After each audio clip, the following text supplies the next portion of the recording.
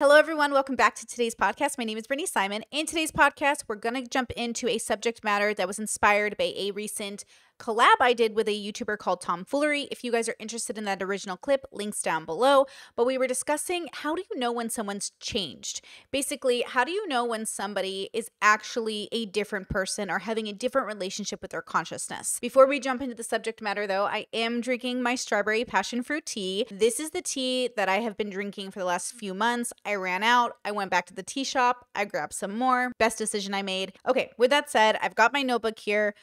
We're going to go through it together. In order to kind of convey my ideas, I'm going to use Avatar: The Last Airbender. It's just too good of a show not to use. If you guys haven't seen the show, this might be confusing to you. If you haven't seen the show, I really just think you should. You should definitely get on that. Now, we're going to explore mostly Zuko, though I'll mention Aang slightly, but this is about Zuko, right? So what is introspection, right? It's a journey and a relationship you're having with the consciousness, you, right? This thing we call consciousness. Extrospection is that relationship you're having with the outside world. So there's existing, the relationship you have with yourself, my language here, and existence, which is everything outside of yourself. And when you're going on the introspection journey, of course, you're also going to have a relationship with yourself. So in the past, I've referenced people like Sneeko, who obviously, when I first watched his content, I was like, oh, he's probably like a 4 maybe. Obviously, I think he's probably like a 3 who decides to hop back into bubbles, or maybe he's a 4 who hops back into bubbles. It's hard to say because I don't know him very, very well. Though we've talked a little bit in private, I haven't talked to him in a really long time, and I don't really know his most inner thoughts. And it's really hard to level someone appropriately or to know where they are introspectively unless you really know their inner thoughts, because so many of us are performative. As much as people like to say, like, I'm very authentic on the internet, I have a real, I expose my real self online. I just think that's sort of a cognitive dissonance lie we tell ourselves. Even for myself, I'm a pretty private person. You know, we did like this meditation event on the Discord today. And even though I shared some of it, I didn't share all of it because, again, it's very personal to the self. Introspection, knowing the self, is intimate, right? Now, obviously, we share with the appropriate people. And in our life, people come in and out to help be mirrors for us to learn about ourselves, right? It's not that they give us the answers, it's that they hold up a mirror so we can actually see ourselves and then get the answer. So in Zuko's case, his uncle Iroh would have been the great mirror he needed. Now, of course, there comes a point in the introspection journey in which looking at the mirror isn't good enough. You have to then face the real version of yourself, because the mirror is still a reflection and nobody can hold up the mirror for you. You have to see yourself for who you are without anybody's help. Now, this part of the journey is the hardest, and it's why most people, even though they think they've done this, haven't. And I'll explain using Zuko. So a baby is born. Stay with me here. A baby is born. And that baby is having a relationship with its limited capabilities the best it can, okay? I think babies are 2s on my level system. Links down below. If you don't know my level system, it's called The Levels. I already made an amazing video about it. If you guys haven't checked it out, I recommend you do. That baby grows up into a child. And a child is sort of a subjective construct, right? Like, what is a child, right? We have an idea. We've made up rules about what a child is. But let's say a child is somewhere between 4 and 17. We'll use that, construct, though I really want you to use nuance as well. So child, what is a child? Well, a child at the age of 5, 6, 7, 8, 9, 10 might be held to a different standard than a child at 11, 12, 13, 14, 15, 16, 17. I would argue that a 15-year-old and a 17-year-old are actually quite different. I would even argue that a 12-year-old and a 15-year-old are quite different. I would argue that a 5-year-old and an 8-year-old are quite different. Not only because they all have they're all at different development stages, but because of how society treats them. So not even just the relationship they're having with their existing, but how existence treats them. And then they grasp a concept of who they are within the world, right? So here's Zuko growing up as a baby who's really, really loved by his mother, a child who's really, really loved by his mother and sort of seen as pathetic to the father. And then you see Zuko's journey, right? Now we mostly see him as a a baby, a child, and a teenager in Avatar: The Last Airbender. But of course, in Korra, we have insight into Zuko being an adult, which is a different version that he's having with his consciousness, right? The Zuko as an adult. Along Zuko's journey, we see the introspective changes, but we also see the loops. We see where Uncle Iroh isn't able to be the mirror for him, and so he goes in circles. So you have to ask yourself, if you're Katara and Aang and if you're the gang, you got to ask yourself, okay, is the Zuko I'm dealing with the same Zuko who on episode 1 wanted to kill the Avatar and capture him and do all that stuff? Or is he the changed Zuko that we thought we saw but then betrayed us? Or is he the changed Zuko that actually changed? Because remember, in Avatar: The Last Airbender, Zuko starts off being a very violent, very antagonistic, a very stubborn, very rude, very just so angry and just so not at peace that his Uncle Iroh is basically like using humor to deflect the whole time. Eventually, when Zuko and Uncle Iroh go on the run and Zuko cuts off his ponytail, he transforms in that moment into a different Zuko. He's still angry. Uncle Iroh is still telling jokes, but Uncle Iroh actually shifts himself into more wisdom, right? And Zuko shifts himself into more peace. It's not complete though. We see Zuko and Uncle Iroh try to adapt into the earthbending culture, try to have a tea shop, try to blend. I think Zuko, remember when Zuko actually went on a date that one time? He actually went on a date, right? Very, very strange. It was like he was trying on being that kind of person. Now, we saw the transformation with Aang, of course, because Aang is the Avatar, but Aang himself, from the moment he found out he was the Avatar, changed from the boy he was before. And Aang, from the moment he found out was the Avatar, denied himself being the Avatar. So even though he was objectively the Avatar, he also wasn't the Avatar. He went and hid in an iceberg and denied his role in society, right? He took his existing, morphed it into something else, and rejected his obligation to existence. Now, of course, because he is the Avatar, because he can control all 4 elements, or he can bend all 4 elements, it kind of is a reality he can't escape. He doesn't have the sort of allowance to not be the Avatar, but even Aang gets married, has a life, has kids, and moves on, as well as being the Avatar. Avatars get to have lives, but they can't escape from being the Avatar all the same. Zuko can't exactly escape from being the Fire Lord's son, but there's even a point in which he almost gives to Azula this role he thought he wanted for himself, as if to say, I want to be someone different than this role that I was born into. It's kind of the message I think his mother kept sending him throughout the series, or at least through the flashbacks. You can be somebody different, but there is something scary about knowing that. So throughout the, relationship we see with Zuko and Iroh, we see that Iroh himself also has to go on a different journey and become a different version of himself. A humorous uncle who was, kind of a disgraced, leader in the military, to sort of a much more conscientious person, to a much more wise person, to eventually Korra, where I think he lands a 5. But in Avatar: The Last Airbender, even Uncle Iroh has to go through his own stages of transformation because of existence, Zuko, and his relationship to this boy that he loves and takes care of, right?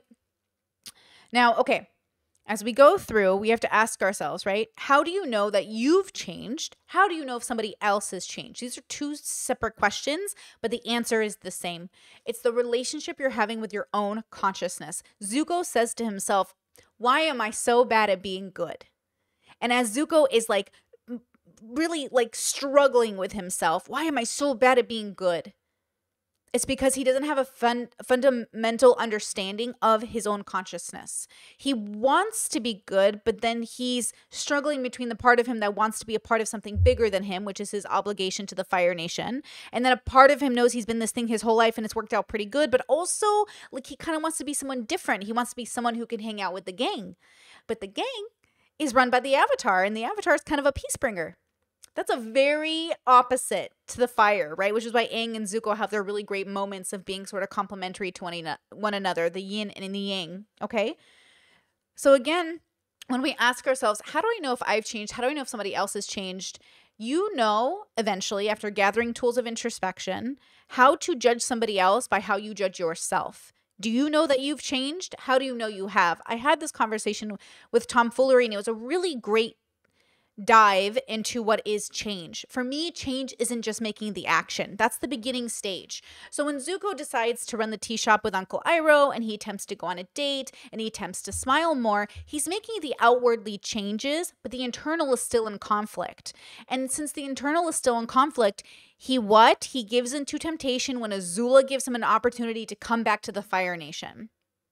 Zuko thinks for a moment he has done it. He has changed. Uncle Iroh for a moment believed it. Zuko changed. Aang, Katara, everybody literally thought Zuko changed. But Zuko knew he hadn't changed. He knew deep down in his consciousness he had not changed. He knew deep down that he was still eager for Father's blessing. So when Azula gives him an opportunity, what does he do? He crumbles under the temptation because he did not build a foundation to his change. He only changed on the outside, which felt pretty good and got him a bunch of gold stars and dopamine hits, but he hadn't actually changed. His beliefs hadn't changed. His values hadn't shifted. He hadn't actually become a new person. So why eventually do we allow Zuko's change and accept it? Because it becomes real eventually. Now, everyone is on a journey, and especially if you're on a journey through recovery, whether it's like drug addiction or any addiction or maybe mental health or just bad character, right? Those things don't always overlap. You can be an addict without a bad character. You can have bad character without being an addict, right? So those things don't overlap. But let's just say you're struggling. And you say, I know I am not X because I no longer do X behavior. I would ask you to dig deeper. Are you the actions you take? Are you the thoughts you have? Or are you the ideas you believe? Or are you again, you can do the right things, but if internally you are thinking about doing the wrong things, whatever that means to you, you are contemplating it, planning it, hoping it, what are you really? You want to have a relationship, a symbiotic relationship between the actions you're taking and the beliefs you hold. Thoughts are interesting concepts. We've talked about this on the live shows before.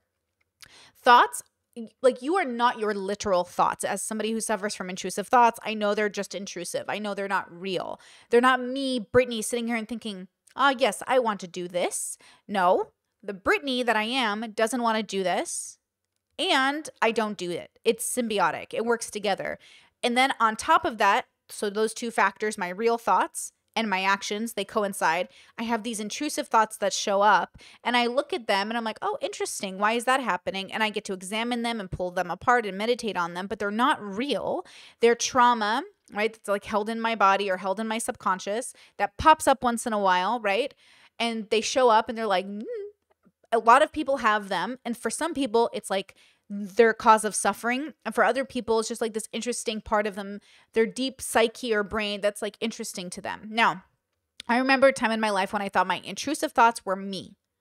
And then I realized like, oh no, this is something I suffer from and with, but I can get better and then I can learn to observe them.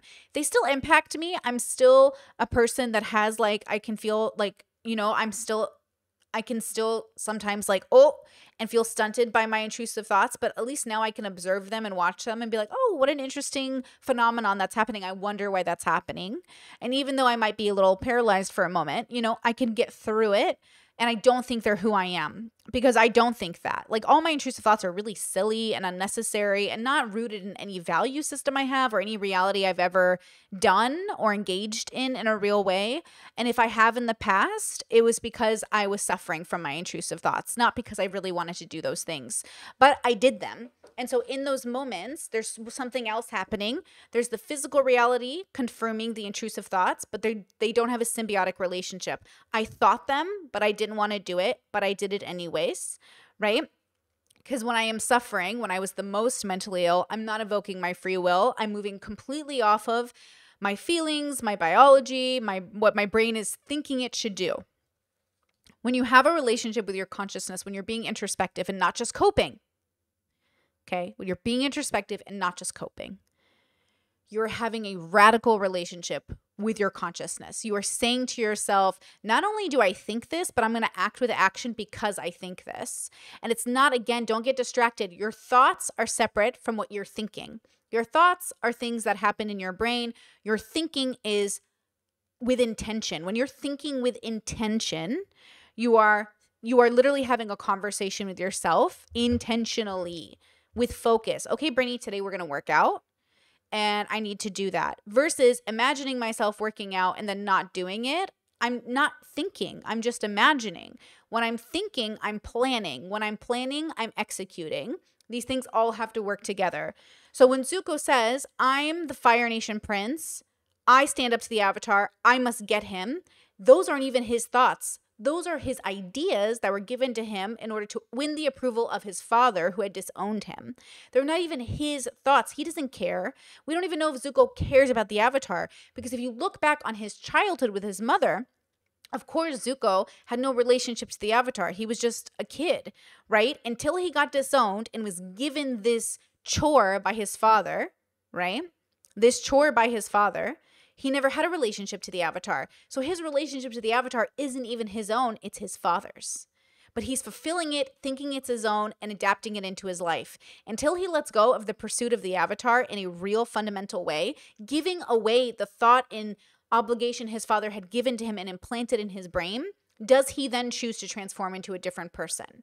Until he chooses to no longer be subject to his father's beliefs, his father's bubble into his own, until he decides to actually live for his own consciousness, he doesn't fundamentally change as a person.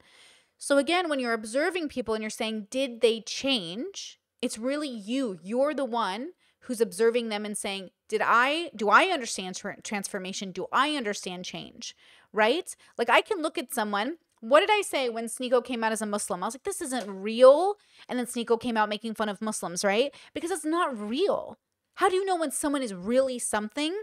There is a specific symbiotic relationship that happens between what their thoughts are and their actions are. It's why I often am very critical of people who identify as religious people, because I'm like, you're not really though, right? Like if you are religious and you say, I'm Catholic, but I'm pro-choice, like, are you Catholic? Or are you like conflating, are you saying I have a relationship with God that I call Catholicism? If you're not following the tenets of Catholicism, if you're not following the tenets of Islam, are you really that thing? Or are you just identifying as that thing, right? When it comes to belief, when it comes to what you claim you know, the question is, what's the relationship you're having with it? So when Zuko says, I know myself, right? I'm the prince of the Fire Nation. I'm here to get Avatar. But then he has to have a transformation, which leads him to asking, why am I so bad at being good? He's asking himself an introspective question. Who am I? And why don't I know? Why don't I know? When you see people on the internet who are having a relationship with themselves, you can see them go from really introspective to back to not being introspective. And you can see them fluctuate. And you're always wondering, like, what are they really thinking? What are they really struggling with? What are they really in turmoil with? And you're hoping that you'll understand, like, where they're going. But really what you're accepting within yourself is that they're on the journey. And that's how you can judge them. I know that certain people I'm observing haven't really changed because their actions don't work. If somebody comes to me and says, Milo Yiannopoulos was a great example. He like came out as a Catholic. Milo Yiannopoulos came back as like a Catholic, and it was a grift, in my opinion. I remember my mother calling me and saying, do you know Milo is basically pretending to be Catholic? I was like, I know. Like, yes, he has an interesting story. And yes, but even my parents are like, is this real? Because there's a realness to a real conversion. There is a realness to a real conversion. And no, Milo is like a performative Catholic. He's not really acting within the tenets of religion, Catholicism. He isn't supposed to be perfect at it, but there hasn't been a real conversion. When you watch other people who have like truly converted, like Michael Voris is a gay YouTuber who's actually a practicing Catholic and is a homosexual. And he follows the tenets of Catholicism within his homosexuality. And to such a specific degree, you can tell it's a real conversion. You can tell it's a real religious experience he's having. Real being the construct of the bubble of religion, of course.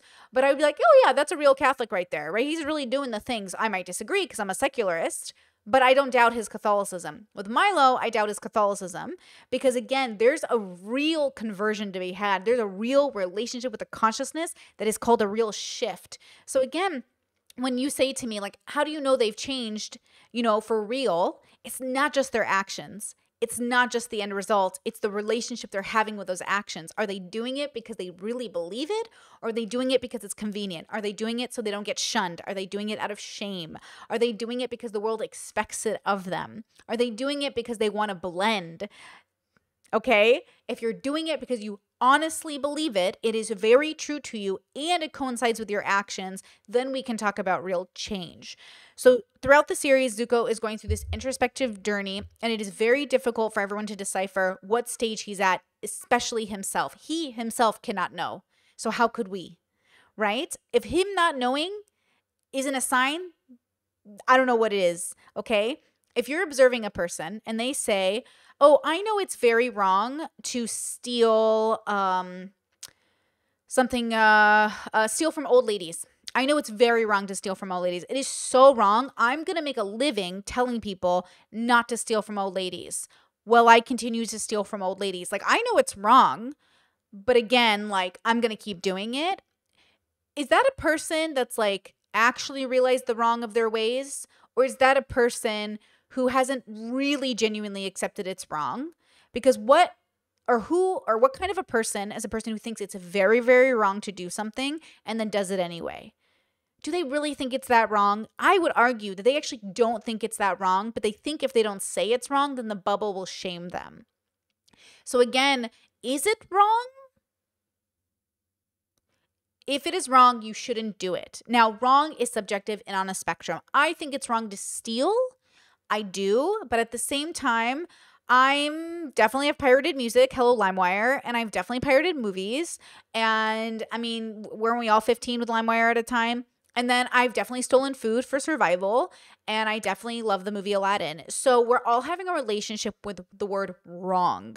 And again, when I talk about values, this is where this comes into. So I don't have a value that says like, do not steal. I have a value that says be honest, but the honesty is predicated on the context of the situation. Because I think we're just like evolved animals on a planet. I think the relationship you're having with introspection and change is dictated by your relationship with your values. And I think the change is consistent with the actions you engage with. So for myself, one of the ways I know that I have fundamentally changed as a person is obviously I don't date the same kind of toxicity that I used to date. That's like a really good example. Throughout my dating in my 20s, I would date pretty toxic people. Myself at the time was pretty toxic. And by toxic, I'm not casting like a big judgment. I mean, I've never cheated. I've never hit a partner. I've never, done really atrocious things to my partners. I think the worst thing I've ever done is maybe like belittle them in public because I thought they were wrong and they were wrong, but maybe I could have saved that for later. I've done some things that I wouldn't do now, but I've never really truly been like a horrible person. Okay. So I know that enough, but I haven't been the healthiest. So for me, when I say toxic, I mean unhealthy. And I want to be the healthiest I can be. And I know that I am healthy now because I didn't go back to dating my pattern of unhealthy. I didn't go back to trying to save people. I didn't go back to dating people that weren't ready for marriage. I didn't marry somebody that I wasn't truly, that I didn't truly know and believe was like the right person for me, meaning he had good character, he had a good relationship with his values, he had a good foundation when it came to reality, and him and I could mesh together our lives without being unhealthy. So much of my previous life was so unhealthy that I knew when I repeated that pattern, like breaking up and getting back together and breaking up and getting back together, I hadn't broken my pattern. But because I was getting better with my mental health along that journey, I thought, well, maybe my mental health getting better can coincide with my choices getting better. And that is true. The more I did in therapy, the better I got with philosophy, right? Because what's therapy without philosophy? The more I was healthy, the healthier I got, the less amount of time I spent with unhealthy people, which means that I eventually eradicated unhealthy dating partners from my dating pool on date one. It meant that if I was on a date with somebody and they were in any way showing that they were not on an introspective journey when it came to health, then they would be disqualified. Now, it didn't mean they had to be perfect. It didn't mean that they were without struggle. It didn't mean that they were, somebody who never struggled or something like that. It meant that they didn't have a handle on their struggle. So, I'm not a perfect person. No one's a perfect person. So it's not about perfection. Zuko's certainly not perfect. But when Zuko has a transformation and him and May have their little romance, and they have their relationship, they're not dating each other because they're perfect. They're dating each other because they've both dealt with their own stuff. Even May says to Zuko, you need to deal with your stuff. And they come together not because they're perfect people, but because they've dealt with enough of their flaws that they're not going to make the other person suffer because of them, right? That's what I do in my marriage. It's what I recommend you do in yours if you want to live this way. But Mei and Zuko have a moment where Zuko makes his stuff her stuff. And she says to him, like, you need to get it together. Like, I already have my own stuff to deal with. I already have my own toxic family, my own healthy background. You have to learn to deal with it. And he sits there and he's like, oh, and what does he do? He abandons Mei because he can't be there for her. And she gets it because she's a little further ahead in her introspection journey. She looks at him and she knows, and she lets him go. And then that is a healthy moment between the two of them, right? Where then Zuko can take that and try to take it into a more healthy perspective moving forward. But he fails. He comes back and forth. He has moments of doubt. Doubt. Fear is the root of all evil, right? He has so much doubt in himself that he can't find a foundation for his consciousness. So he can't change. When you doubt, when you're fearful, when you're afraid of being laughed at, when you're afraid of being wrong, when you're afraid of anything to such a degree that it stunts you, and then you put on this front that I'm the Fire Lord's son and I'm Zuko and I'm the prince, you can drown in that cognitive dissonance, right? Let's see. Okay. So, of course, the 3 questions we're going to ask ourselves to kind of answer this. Okay, hold on. Let's take a drink. Hello. I am monologuing. Okay. Who are you? What are you? And what do you think? These are all verses. So, who are you? What are you? And what you think, right? So, this is, okay. Who are you? Zuko the consciousness is, yes, everything that existence tells him that he is. But what if existence wasn't there to tell you who you are? You have to know who you are without the world telling you who you are, which is really difficult. So you start with yourself. You identify the consciousness that is me. So I would say me, Brittany, me. But I wouldn't say Brittany because Brittany is a name someone gave me. So I'd say me. And then I go, cool, what is a me? Me is a person with this kind of hair and this kind of body and this kind of face and this kind of sound coming out of her mouth and this kind of, okay. Then I would go, okay, I'm a me. And then I would go to the outside world existence. I'd be like, hi, what do you see when you see me? And they'd be like, oh, I see a girl. I see Brittany, my daughter. I see my sister Brittany. I see somebody with curly hair. I see so on and so forth. And then I take that back to myself and I go, okay, so I started with myself, I'm a me. I go to society and then I come back to myself and I say, okay, so there's these words that people use and give to each other to put each other into boxes, which is also helpful because categorization is helpful. But does this categorization actually explain the consciousness that is me? What is this concept of me? Wait, do me exist? What is a me? What's this word we use called me? How do I know that I'm an individual consciousness? Am I even an individual? What does it mean, right? To be me. Are dogs individual dogs?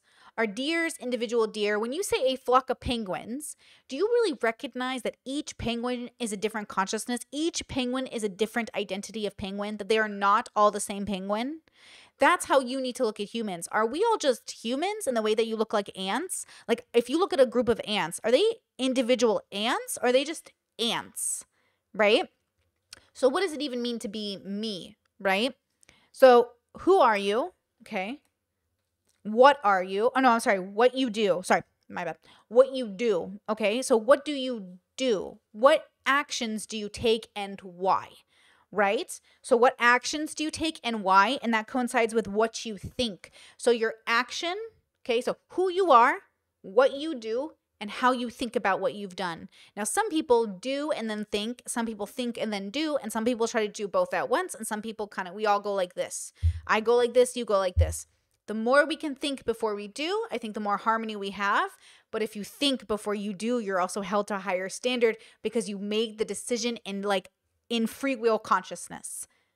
Oh my gosh, Brittany, did you do this on purpose with intention because you thought about it? Or, oh my gosh, no, I just did that instinctually. I did that out of reflex. I did that in the moment. I didn't even think before I did.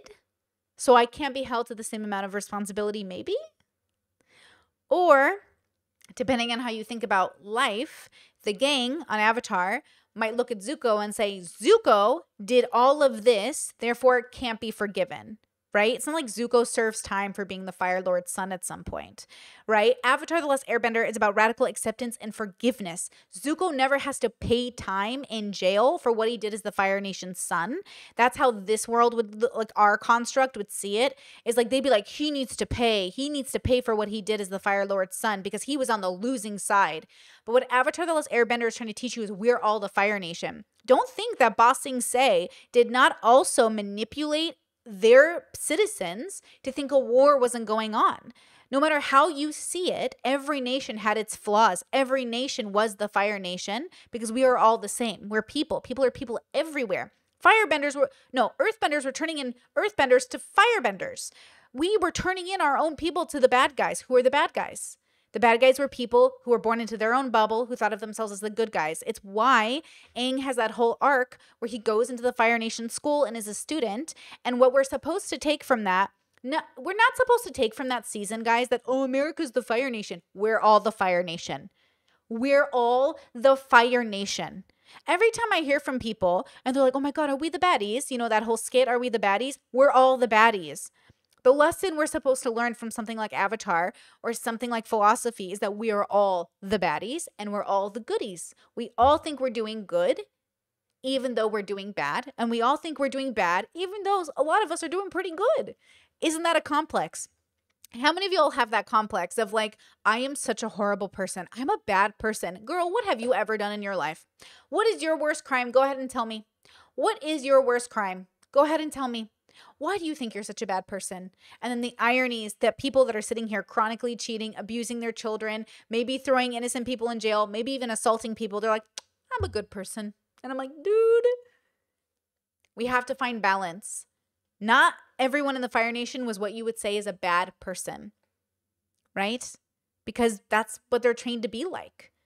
Every time I see American youth go like, America's the bad guy, we're all the bad guy. Right? Name a nation that wasn't built off the slavery or subjugation of another people, right? Name a country that didn't have conflict and war. Name a country that has a perfect prison system. Name a country that's perfect. You can't. At least not very large countries, right? Maybe in those smaller little countries, they're doing pretty good. But even then, if you zoom in close enough, something's going on. The lesson we're supposed to take from this is that, yes, people can change and redemption can happen, but it's only a relationship the individual is having with themselves. When we get stuck and we feel pulled down by what other people are doing and how they're seeing us, we're not giving ourselves a chance. It's why I don't believe in mob rule. It's why I don't believe the majority is always right. It's why I have a really hard time with people judging people because, again, I want to categorize people appropriately. I don't want to miscategorize them as better than they are or worse than they are. I just want to see them for exactly who they are, right? So I don't think you're evil if you do this, but I think you could be exhibiting evil tenets if you do this, maybe. What is evil? It's such a construct. And then I think you could be doing this for this reason. Again, when I'm observing people, but mostly myself, I just want to make sure I'm categorizing myself correctly because when you're wrong, it is going to impact you in a much worse way than if you're right and you just have to be a little embarrassed for a while. It is better to be wrong and embarrassed than wrong and create a cognitive dissonance so large that you never heal or get better. Okay? So going back to Zuko, he's a person that we watched transform many times over. We had a lot of really good moments with Zuko where he exhibited a lot of bad behavior and a lot of good behavior. He lied for good reasons and lied for bad reasons. He made friends and betrayed friends. He made a relationship with himself and then betrayed it. And then eventually he learned to be his own person, which is very difficult to do, right? And when you become your own person, you can see in a limited or in not limited way your relationship with existence and other people. So in some ways, Zuko saw that, oh my gosh, like the Fire Nation was wrong. But he didn't think everyone in the Fire Nation was bad. And one of the issues I see with people in our reality, like reality, not a cartoon, is they will say, oh my God, like we've done really bad things. We're bad. Stop. Just because they're doing bad things and these people and we've done doesn't mean we are literally always forever bad. Okay? It means we're on the journey. And then you have to be open with boundaries about how you're interacting with those consciousness and the world around you and the people around you, but mostly yourself. So how do you know if people have changed? You have to know what change means. Change isn't just the physical action you're taking or the thoughts of wanting to change. You can't think, oh my God, I love working out. I go to the gym every day in my head. And you've never stepped foot in the gym. I knew a guy who got a dopamine hit just showing up to the gym, hitting the I went to the gym on his app, and then going home. Legit. He was like, I would go to the gym, hit the app, said I was at the gym, then I'd go straight home and eat food. And I'm like, holy shit. He was like, yeah, I did that. And I was like, what was that like? He was like, dude, I just wanted the dopamine hit. And I was like, no wonder. That's so interesting. Versus the people who go, the people who do. You see the difference. The difference is in how they live their life and who they have around them. So when someone says to you, oh yeah, I've been sober, I'm clean, I've been clean for 6 months. Oh, great. You should see that in their actions. You definitely shouldn't be hearing that they got a DUI in the last 6 months. If somebody says, I've been sober for 6 months, but recently had a DUI, does that mean they've been sober for 6 months, guys? No. If somebody says, oh yeah, like, I only want healthy relationships, I don't date people that are toxic, and then they're bringing home people that are falsely accusing parents and calling CPS and forging pictures of bruised children to get revenge on somebody. We just saw that on Abba and Preach, okay? Links down below. Are they really not dating toxic people anymore? Okay? People tell you who they are, but you tell yourself who you are more than you know. And you know when you see it in other people. The only way someone can trick you is if you literally do not pay attention to every detail and you don't ask the right questions and you don't have the tools to really see a lie because you're so good at lying to yourself, you don't even know when you do it. You know when you lie to yourself, you should know when people do it to you. It's not saying you can't be tricked. I'm saying this is a skill you have to learn. You have to learn the skill of recognizing when you lie to yourself so you can recognize when people lie to you. Because a lie sounds very close to the truth, guys. A good lie sounds very close to the truth. I've changed. Look, I've gotten all these people out of my life. That sounds right. It looks right, but it also is wrong because this thing here and this thing here and this thing here, you know when you're lying to yourself, whether you admit it or not. And that is the skill. When Zuko says, why am I so bad at being good? Because you're very bad at this moment of radically accepting that you are bad.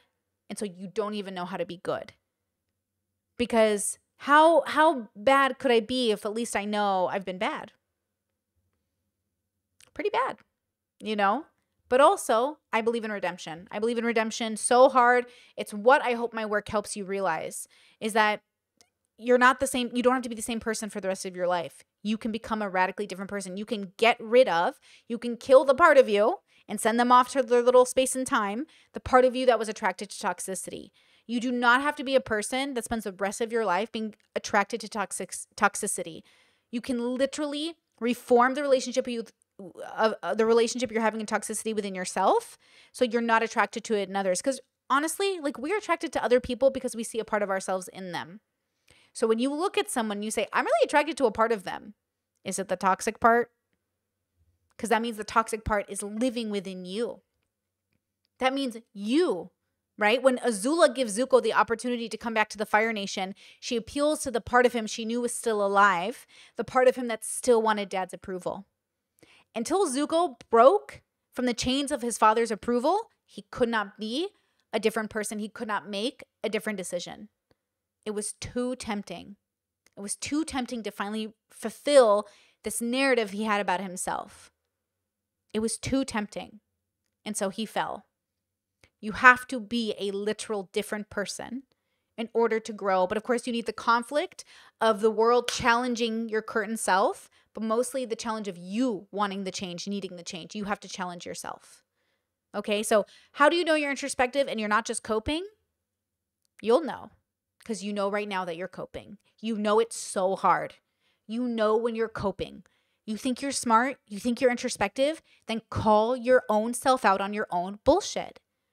If you really think you're smart, then you know you're coping. Because we're not perfect And everybody got to cope sometimes. Everybody. Okay? All right, that's my podcast for today. I hope it helps. If you have any comments or questions, leave them down in the sections below so I can make other podcasts that coincide with this next week's podcast, unless something better comes along, but I think this is the subject matter. It has to do with borderline. And how do you know it's your borderline just like deceiving you to like split or see something that's not real? And how do you know when you're right? And how do you learn to trust yourself? If you guys have comments or questions in relation to that, leave them down in the sections down below, because I will tell yourself, as somebody with borderline who has gotten better, who's in remission and in recovery, and as somebody who's on the other side of it, even I have moments where I'm like, is this my borderline or is this correct? And I have like a check sheet and I have a rule sheet. I like go over my checklist to try to figure it out. I put tools in place for myself, and I just want to give you guys as many of those as possible in case they help you. So if you have any comments or questions, please let me know, and I will see you next week for that podcast. Okay, bye. Stuck in my head, in real life I'm in bed, my belly's being fed and I'm okay, I'm just fine, yet all I do is whine, not to you in my mind, cause I know I don't make sense, I've been nothing but blessed, so why's my life a mess, please tell me, cause I'm sick of thinking, yeah, I'm sick of reaching out for the truth and living life as a fool.